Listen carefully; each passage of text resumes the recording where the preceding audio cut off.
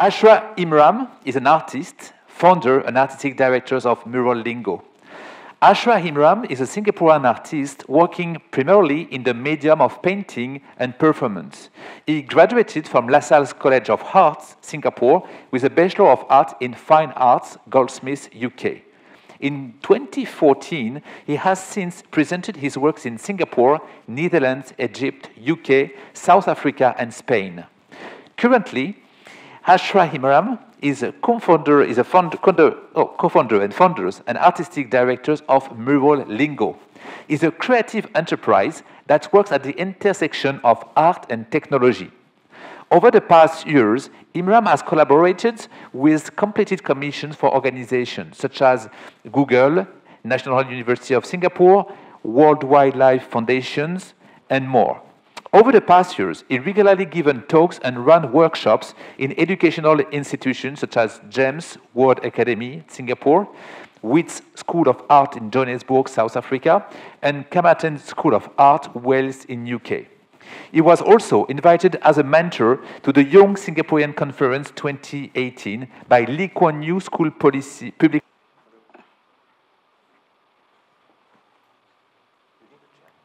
No, it's all right. Hello, how's it going, everyone?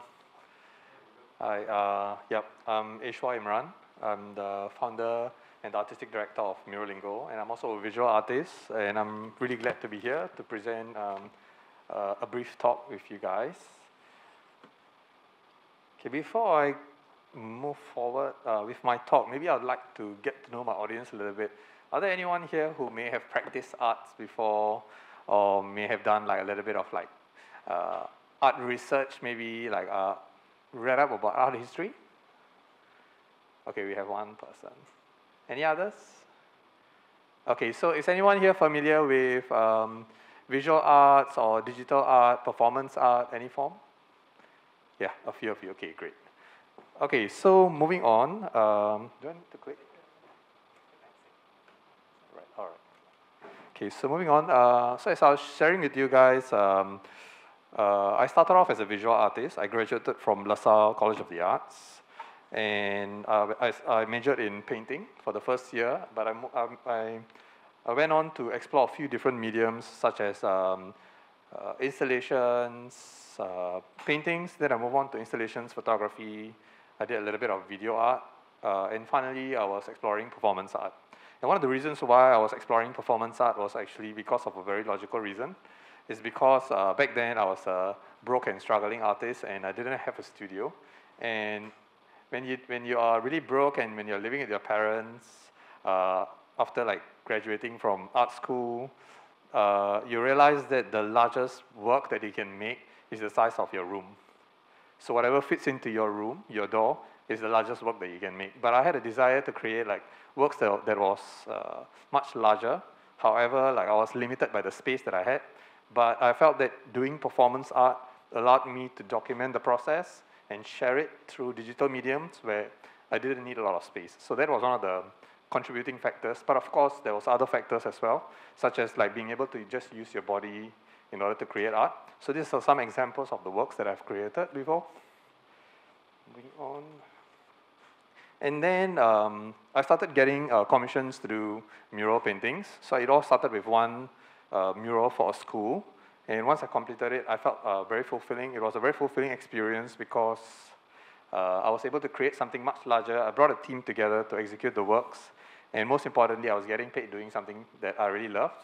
And I was able to upskill myself through the process as well. So I went on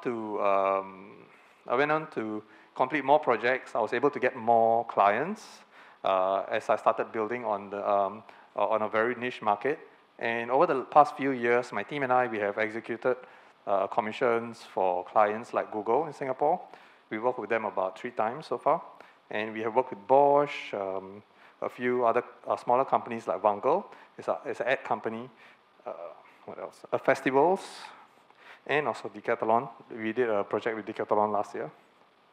So as you can see from some of the images over here, most people define murals. When they think about murals, they think about paintings, spray paintings, or paintings done with a brush, right? So I built the DNA of my company in a very experimental way. So anything that's defined as anything that is affixed to the ceiling, floor, or wall is defined as a mural. So I tried to push the boundaries to understand, to ask myself, what could a mural be? If I were to install lots of speakers and create an interactive point over here where when you speak, certain sounds are activated, could that be a mural? Actually, it is. So murals could be created with lights, sounds, projections. So over the last few years, I tried experimenting with how the idea of a mural could be expanded. So the project that we did with Google and the Light Turn Up Festival is a good example because we integrated technology in it as well. You guys can find out more about this. I do not want to drag on this. You can find out more about this in the website. So my team and I, as I was sharing over the last few years, we work with quite a lot of clients. I used to have a big team, as you can see. But right now, we are a very lean team because like COVID and lots of other challenges. But we are still operating and doing like a few other projects this year. And over the last 7 years, we have completed about 140 to 150 murals. We have visited about 6 countries. We also support community projects. And we managed to completely eliminate the use of plastic, one-time use plastic from our operations. And we were also able to support up to about 300 creatives throughout the operational years. So some of the clients that we have worked with as well. And these are some of the services that we have provided. So as I was sharing earlier on, we try not to limit ourselves to just like painting a mural. We try to see how can we push the boundaries with like augmented reality or projection mapping. And so I want to share a little bit about how the entire journey started, all right? So my entire inspiration to start a company actually started off because right after graduating, I wanted to travel the world. And I was living as a nomad, actually. I didn't have a house. I was just traveling from one place to another, couch surfing, bunking in with like whomever I meet, work along the ways and all. And these are some of the countries that I managed to visit. First I started off with traveling around Asia, and then I went to Europe. And then after traveling to Europe, I went to Eastern Europe. I crossed over with a bus. I took a bus and crossed over to Turkey, and then I took a ship to Cyprus. And then from there, I took another ship to Egypt, went to Israel, and then went back to Europe, and then came back home broke. Yeah. So I realized that I had a really deep desire to travel and be not too rooted, but I realized that each time I came back home, I was totally broke. So one day I did some research and I asked myself, how can I travel and not be limited by financial constraints, right? And I realized that some of the most financially free people are entrepreneurs. So I asked myself, how can I create myself a system which would allow me a little bit more freedom, financial freedom, which will allow me to do the things that I want without being restricted.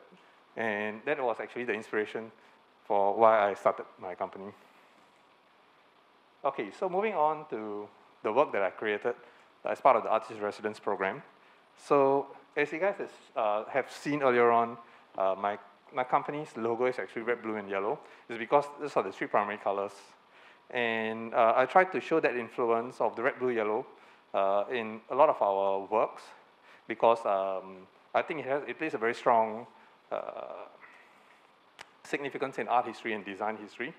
For example, in this design, we incorporated a little bit of Bauhaus aesthetics, which is the use of primary colors and very simple shapes in order to create like minimalistic and sophisticated designs.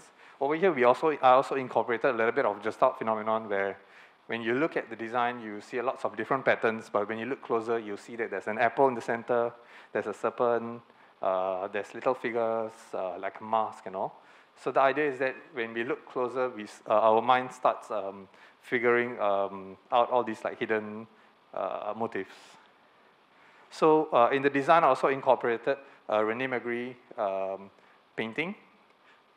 which is right in the middle, Son of Man. The reason why I incorporated a lot of apples is because I'm actually exploring a performance art project right now, which involves eating an apple. I will share a little bit more about that later on. So through the design, I was trying to show lots of different, this is a little bit about Bauhaus. Yeah, as you can see, it involves like a lot of like primary colors.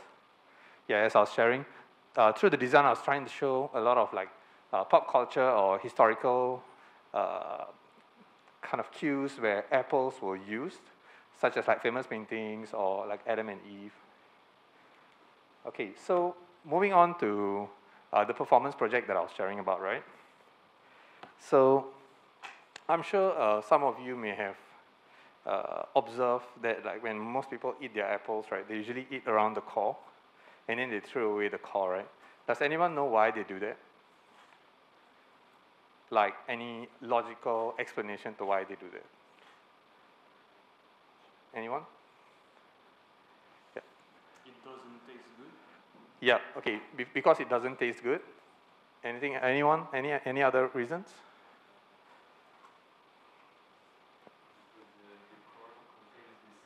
Yeah, because the core contains a seed. Any other reasons?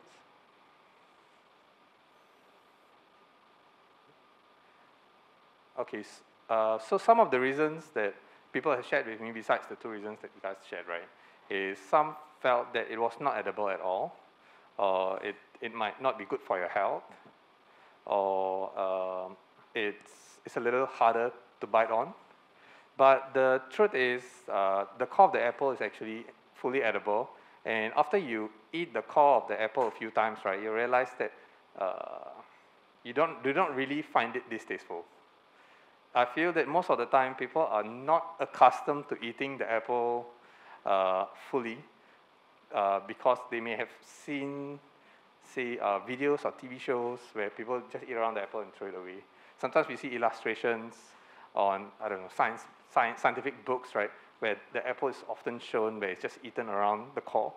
So I think it's just like something that is a little bit more psychological. But the apple can actually be eaten fully, and because the apple is not consumed fully, right, there's actually a lot of waste that goes into the environment. So, for example, there's a study that showed that about 10 to 20% of the apple actually goes to the waste when it's not entirely consumed. So when you calculate it by the amount of people that eat apples, and if they are not fully eating an apple, right, actually there's a lot of like food waste that goes into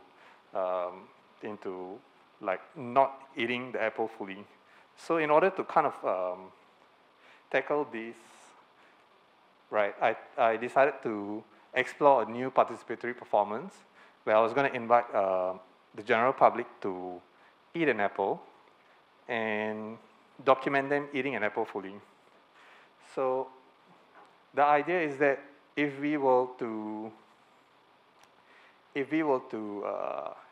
create kind of like a movement where we invite people to eat an apple fully, and when there's enough people eating the apple fully, right, we'll be able to make a change and bring into awareness that most of the time when we are doing something, for example, eating an apple, we are not really thinking about it. We are just like consuming it the way that we were taught since we were young. So what this does is it kind of disrupts that subconscious tendency where we are just operating without really thinking. So what I had in mind was to invite over 1,000 people to eat an apple and then create a video installation where you'll be able to see all the different participants eating the apple. So I'm visualizing that the video installation would be set up in this kind of orientation. If you guys have seen like Matrix, you'll be familiar with this scene. So the idea is to create a video installation where when you're walking through, you're looking at all the different participants eating the apple. All right, so And I feel that if we were to work together on like something as simple as eating an apple, we will be able to actually create like change. But it only happens when there's enough of us who believes or wants to participate and want to like create an impact in the world. Okay, so we were going to do a performance. I was going to like, invite a few of your colleagues over to do the performance, but I also wanted to let you guys know that I would love for you guys to contribute to the project. And how you can contribute is as simple as setting up your own camera in mid-range, where you can just see the upper body, in portrait orientation. It's very important that it must be in portrait orientation, because when we are editing the videos, right, it'll be a lot easier if it's in portrait orientation. And then you just need to record yourself eating the apple fully, and then you just need to show that what's left is just the seed and the stems. And lastly, you can just send the video to me personally, which is imran@murallingo.com, with the title Apple or Apple Performance. That's it. Okay, so this is an illustration of how the apple can be eaten entirely. You just need to start from the bottom or the top, or if you're eating from the sides, at some point you need to just flip it and go to the top or the bottom. I think I've come to the end of my talk. Thank you. Thank you. You need them to show you the performance more. Yes. Okay. So you invite them. You need nothing to perform. Yeah. So I was going to invite the students who volunteered to join me up front to do the performance. How many students? How many people? I think there was 3 who volunteered, right? 3 people to come on stage? They are from Conf. Ah, so they are coming from Coxon's room? Yeah. All right. So we have to wait. They will come. So what we can do is when your colleagues are doing the performance, I'll just let the video run. And if you guys have any questions, we can just do like a Q&A as well. Yeah, on the side.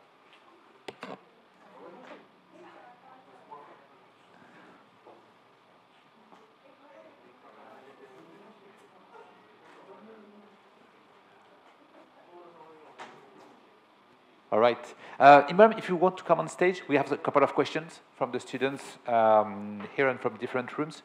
You can get your mic, please. Over there. Yeah. I'm really excited for this performance. Yeah, it's nice. So we have a first questions. Thank you for your talk. I wonder what are the motivation of your clients, the different clients that you have? Why do they tell you when they sign the contract with you? Is it for art patients, for the image arts, that how the company will be perceived? Okay. The motivation for my clients, I think there are different motivations, because the kind of services that we provide is quite wide. For some of the clients, it's very straightforward. They would like to beautify their walls, or sometimes they would like to make a statement.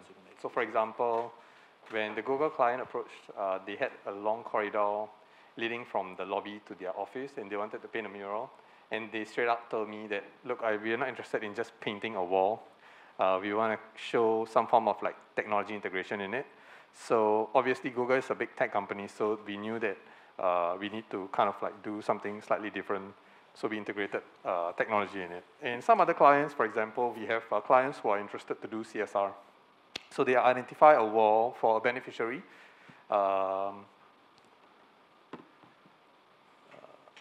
I think it's OCBC. OCBC identified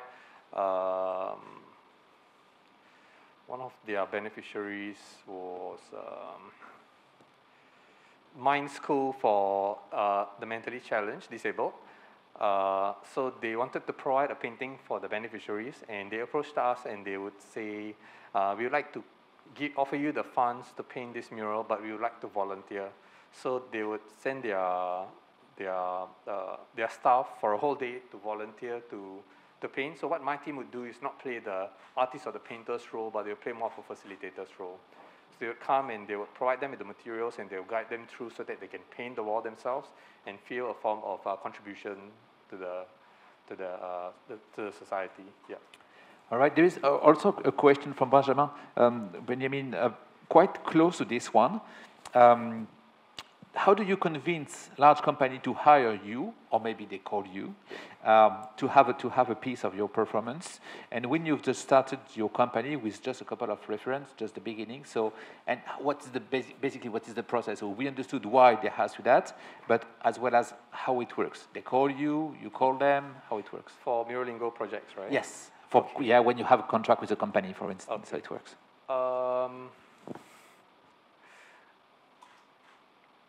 I don't mean to sound like a show-off, but I don't do most of the convincing anymore because they are pretty convinced when they look at our website. Yeah. So you don't prospect. They call you. No, I don't prospect at all. I get the clients. I'm not a good salesman. I realized that within the first 1 or 2 years. I dislike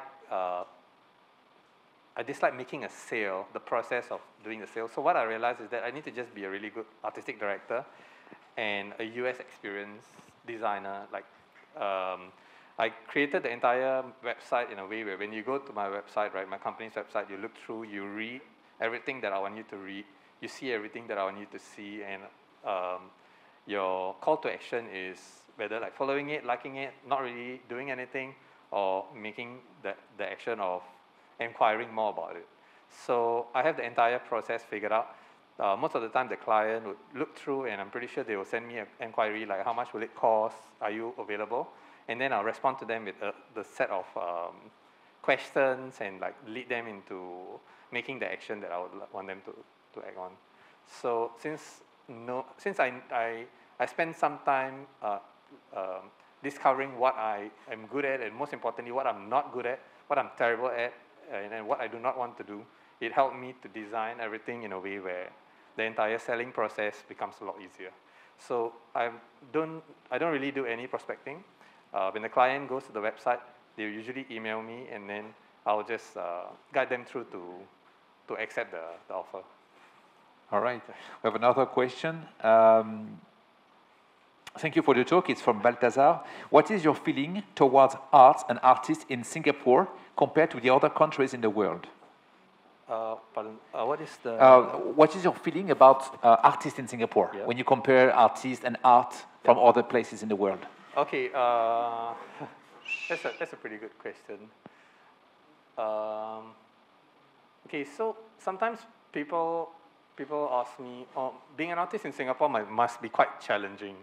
But the truth is, I think being an artist or creative anywhere in the world, right, is very challenging. Because unless if you're born to a very wealthy family, right, I feel that deciding to pursue pursue a career in the arts, whether you're a visual artist, dancer, photographer, actor, I feel that it's already a life where you know that you have to struggle. There's so many different forms of struggle. The struggle is financial struggle. The other is artistic struggle where you're trying to stay true to yourself, but at the same time you know that you need to make some sacrifices. Some things that makes you feel like, oh, am I selling out? So there's a lot of internal dialogue that you go through. So choosing the artistic path itself, wherever you're born, I feel that it's a struggle already. It's challenging. But I would say the difference between being a creative in Singapore and out of Singapore, because I've traveled around and some of my partners, they were from Europe, so I've lived in Europe for a bit.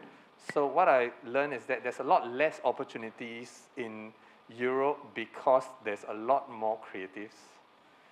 There's a lot more competition. In Singapore, there's a lot more grants and a lot more opportunities because the country is really small and it's also quite young. But that sometimes also doesn't really play out too well because I feel that in Europe, for example, the arts is taken a lot more seriously because there's a lot of respect for filmmakers. There's a lot of like integrity they show for like artists. However, in Singapore, since it's really young, they are learning to show, but I don't feel that they show in the most appropriate way sometimes. They feel that they see it more of like a service provider rather than an artist. Because an artist is not, an artist may provide a service to a client, an organization, or or a company in order to sustain themselves, but that is not their forte, you know. Their forte is to create an expression and ask critical things. It's kind of like being a visual philosopher. It's to create something that other people will question, but they try to stay true to themselves and present it. But I sometimes feel that Singapore's authority may not fully understand that. Yeah, this is what I understand from my experience. Yeah. Thank you. Last question, still Balthazar. How actually, was there anything in your life that triggered you into becoming an artist and making a living from it? Why have you decided to become an artist? Yeah. Okay. I did not really have any strong desires to be an artist when I was young, to be honest. It's because I had in Singapore, we need to go through national service. So when I was in national service, when I was 21 years old, which was about 12, 13 years ago, I had an accident. It was a spinal accident, which almost made me paralyzed. And during that period of time, I spent a lot of time in recovery. And during that recovery period is when I picked up the arts, which I found extremely therapeutic and healing. So I felt that like there was a part of me that was like broken, and art was like able to kind of like, I don't know, like kind of remake myself. Yeah. So, and I also realized that as I was starting to pick up the skills, and I started enrolling in art school, it came extremely effortless to me. And it was the first time in my life where I felt that I did not even need to try, and people were appreciating what I did. Because a lot of times, whether it's in other mediums, right, other disciplines, I felt that I needed to put in a lot of effort. But in the arts, I felt that I was just naturally thinking very differently, and it was appreciated. So I decided, why not make a career out of something that comes naturally? Because in life, we all need to work, right? Might as well do a work that comes very organically, so that it's also enjoyable throughout the process. So at the moment, I'm really loving what I do. Yeah. Thank you. We are very, very honored to have an art from you. Thank you, Imran. Thank you. Thank you. Thanks, everyone. And so I guess they just left the seed. Yeah. Somewhere. If you do want to take a picture of this page for the emails, please do. I would love for you guys to contribute to the performance. How many people do you have so far? Out of 1,001? This is the first. That's the first, at the very beginning. Yeah, the first three. Yes, 4. The first one, I have one. Yes, of course. 2 days ago, or yeah, yeah. This is the first one. Yeah, 2 days ago. That was this one. So far, I've only have 4. So if you guys could contribute, please feel free to contribute and share it with your friends. So right. Thank you. Most welcome. Thank you so much.